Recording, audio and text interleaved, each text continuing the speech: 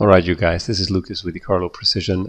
This will be a very quick tutorial on how to fix license issues with the latest Scene 2019 install. This is on February the 5th, 2019.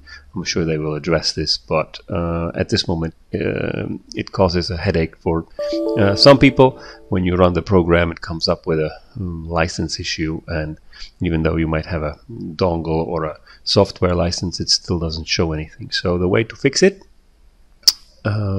is open up your search, look for services on your computer. Services comes up, and you want to look for a Sentinel LDK service here. So let's go Sentinel LDK, and let's just do a restart on it.